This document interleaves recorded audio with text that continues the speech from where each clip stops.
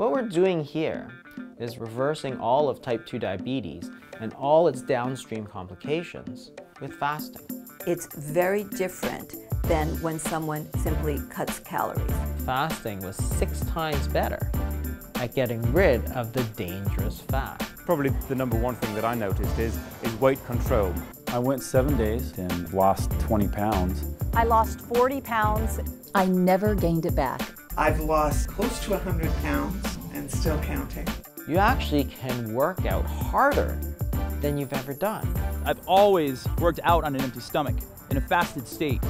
I was taking 210 units of insulin a day. I haven't had insulin since. And now think about the fact that 100 million Americans are either diabetic or pre-diabetic.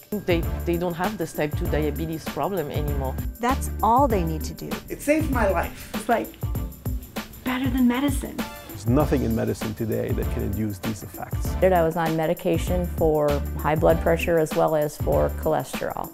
And 2 weeks later, she came in and her blood pressure was normal. And I'm no longer taking a statin drug. So your fatty liver is completely reversed. Anti-inflammatory. A host of autoimmune diseases. And that was in 2010, and I haven't had a headache since. It's really not a medical condition because it's totally reversible.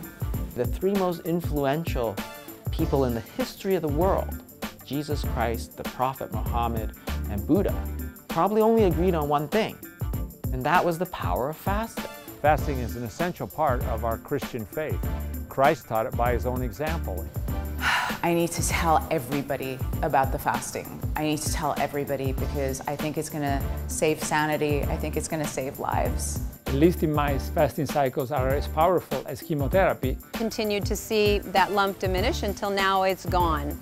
No cancer.